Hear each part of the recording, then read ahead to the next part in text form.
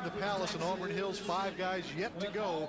Ed Nye's in the lead. Pete Hessman is up, needs 79 points to take the lead on Millennium. All right, let's get it going around here. The left Hessman made the corner, doing pretty good. He's in trouble now. Man, you're not going to have a better bull.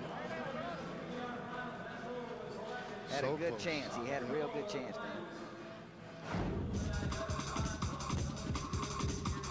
Pete Hessman likes to try to stay, what he calls staying down on those bulls, but it just forces his butt back off the rope just a little bit, and that's all that Millennium needed to get the advantage.